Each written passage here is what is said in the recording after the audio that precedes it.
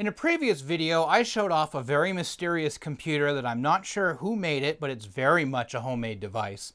But it used the RCA 1802 CPU. The more technical name for it is the COSMAC. This is one of those early microprocessors from the early 1970s, which does seem to have a fair bit of history. The history for the 1802 actually starts with a previous computer project called Fred. I'm not going to recite everything that's on Wikipedia for this entire history timeline of the 1802. The reality is, in order to market a CPU successfully, you need to be able to supply for all of your vendors development tools. This can be hardware or software to help in debugging, creating compiled binaries, and large amounts of documentation. Now, Intel had their own microprocessor development systems. Motorola had theirs. RCA was no exception and had several microprocessor development systems that were available. They seem to be quite few and far between. They seem to be quite rare. But by pure chance, thanks to FreeGeek never really throwing anything away, but at the same time not just selling it, so it just kind of ends up on a shelf until someone asks, "You want to sell that?" I do have one such device.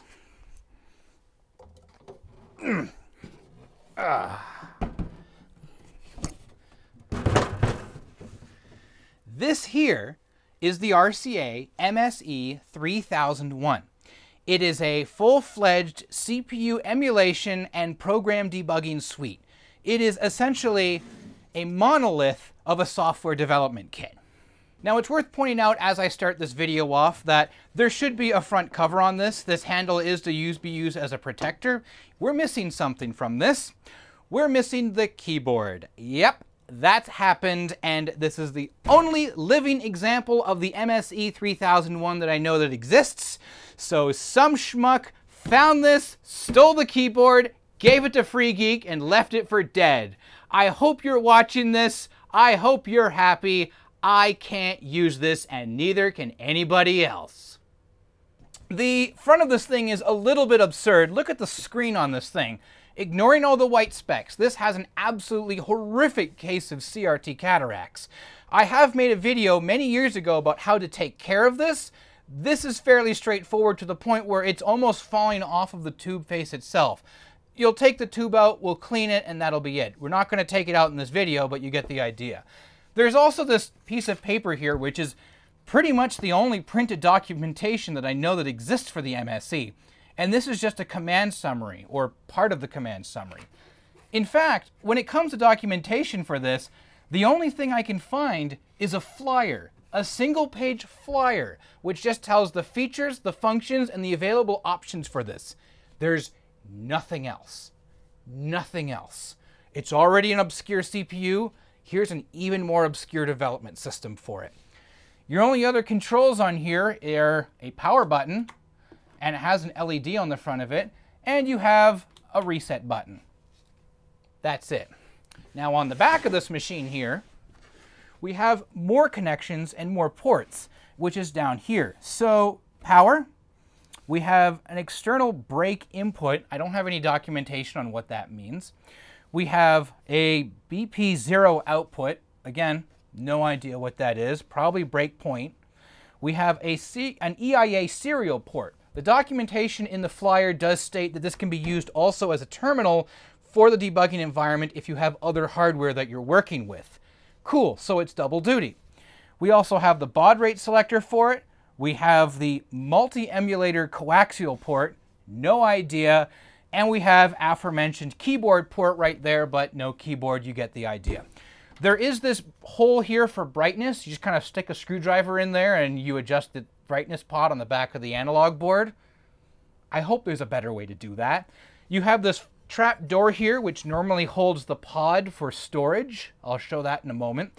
And then we have the badge here, which does, again, state RCA Microsystems MSE-3001. Your serial number is 100061. Now, I doubt they made that many systems, so saying this is serial number 61, that sounds a lot more like a possibility. So this is a very early machine. Access to the various boards inside of this are through these covers here. We'll do that in a moment. Thing slides around quite well too. So, this is the pod. This box right here. You have this super long shielded ribbon cable, 2 of them, which plug into the back of the machine. You have this box here, which is completely loaded full of RCA logic, and you have 2 chip sockets here that are text tool. One for an 1802 and another one here for, I'm not entirely sure. You also have these 2 thumb screw terminals here. These allow you to attach a crystal, so if you're not generating the clock frequency with this device here, you're using a physical crystal to do so. But again, this is also emulating the CPU, so I have this extra cable here which is hanging off of it. This is just a protector for the pins underneath, but you can just take your 1802 out, plug this in, do the emulation. This reminds me a heck of a lot of one of those really old Fluke micro testers, which are also still very, very, very expensive. But here's your pod. This stacks away inside of here. But let's take a look inside this thing. There's a couple of cool things to show, and it also comes to show just how much of a gutless wonder it can be as well. Now, the first thing we have to do in order to get this thing open so we can see the analog board and the power supply is we have to remove the handle, which is these 2 knobs right here. They're also very long. There we go. So that comes off. This is a single piece of aluminum, by the way. This is nice. And then I have a whole bunch of screws, which I have to take out as well.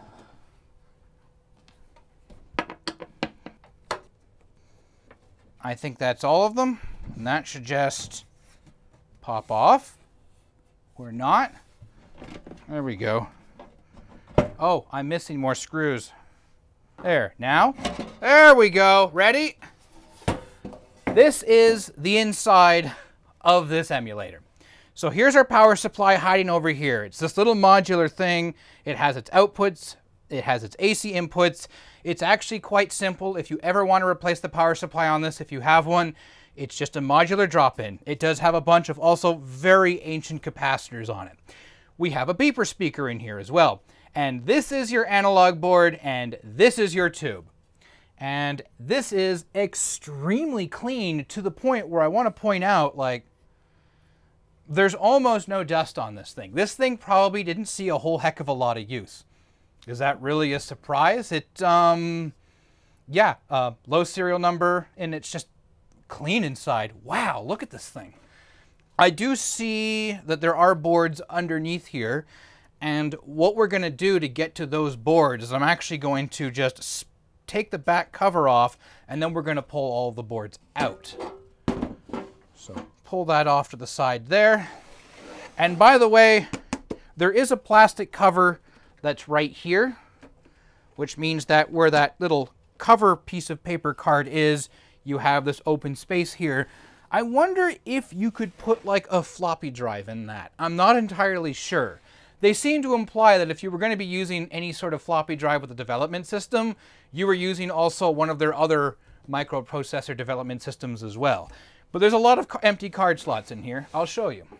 Also, it's worth pointing out there's this giant caution on the back here.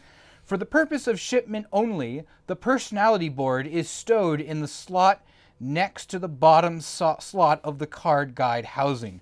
Prior to operation, transfer this board to the top slot of the housing and exit the header pod cables through the slot provided in the rear access panel. They're referring to this hole right here.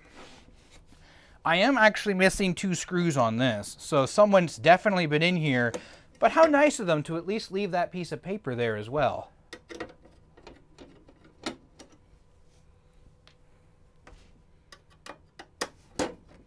Three screws, the cover comes off, and here are your personality boards.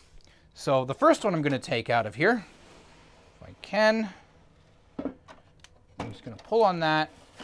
And out comes this monolith of a board. And now I'm going to zoom in. So the pod plugs into these 2 headers right here. Almost every IC on this thing is RCA. So CDP 1872CE, I believe that's actually RAM. All of these are Hitachi ROMs. There's a bunch of EPROMs on here.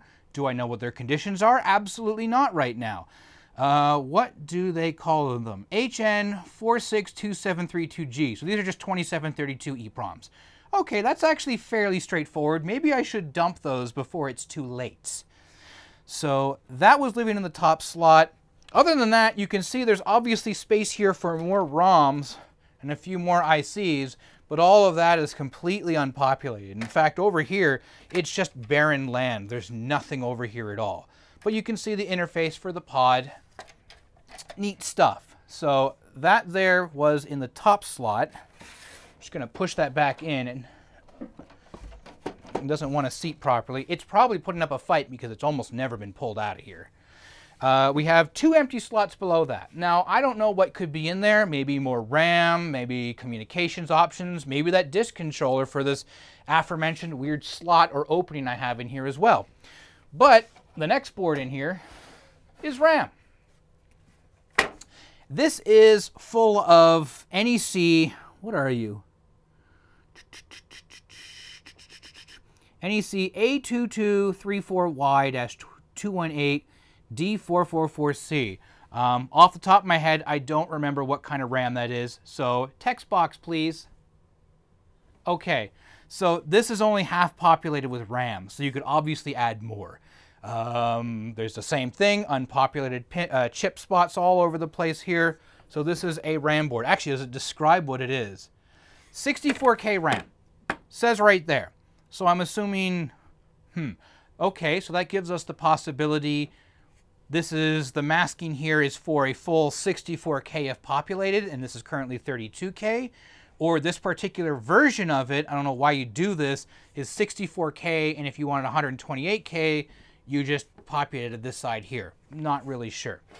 Again, very clean board layout. Looks really good. This last one here, however, is the system board. For me to take that out first, I have to keep the RAM board out, and I have to unplug a connector here. Then there's 2 more screws that I have to take out, and then that board will slot out as well.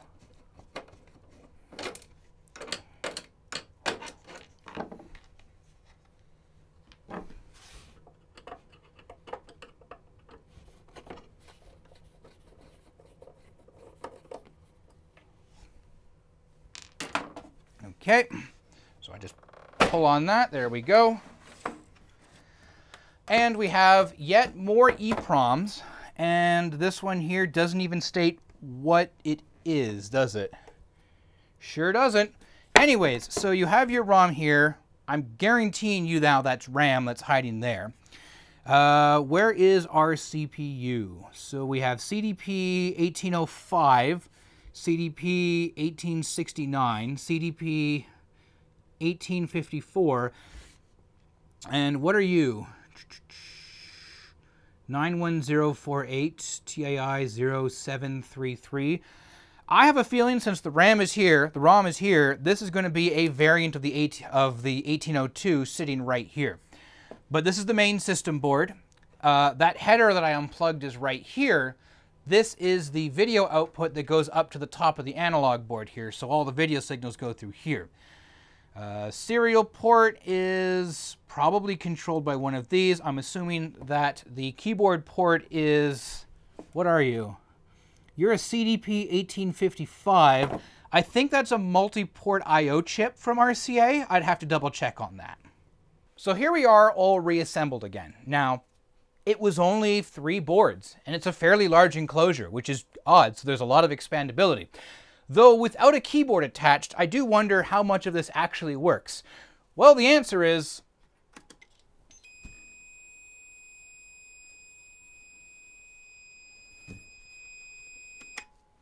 other than displaying a brief blip there on that green phosphor screen as we turned it off, it just emits a long beep. This could be a hardware issue. This could be a power supply issue that I'm not aware of. I have checked the rails. There's not a lot of ripple, and all the voltages see within tolerance. This could be some other failure. It could still very well be the EPROMs, which would be very unfortunate because there's no other copies of them around. But really, without any other documentation, what am I to do? But this is just one idea of what was being done to develop for the 1802. The MSE-3001 also, like I said, wasn't the only product available out there. Every other semiconductor company was doing their own thing as well. What I have right here is Intel's single board computer 8005, sorry. This is, what was it, an 8085 single board computer, and it has everything you would need to do development on it or to just use it as is. ROM, CPU, a little bit of RAM, your choice of RS-232 or 20 milliamp current loop, and it uses Intel's multibus interface. Was it Intel that was patenting multibus? Anyways, it uses multibus. Intel also had a very large product line of devices that could be used either for debugging, development, or use. This is the ICE49. This is an MCS48 in-circuit emulator. This could be very similar to what the MSE would have been using, simply because this here, the 1802, was used in Chrysler's lean burn computer. The MCS48 was used in AMC and Ford computers at the same time. So kind of a neat little bridge over there. Intel provided all sorts of other items such as disk-based interpreters and operating systems for their systems, enclosures, and of course they had a variety of boards, documentation, relays, expansion. You could order it all through one of Intel's many catalogs. This is their 1980 systems data catalog. Otherwise, that's all I can really say about this. It's really cool. Without a keyboard, it's kind of useless. And I don't have much else of a way to troubleshoot it or test it.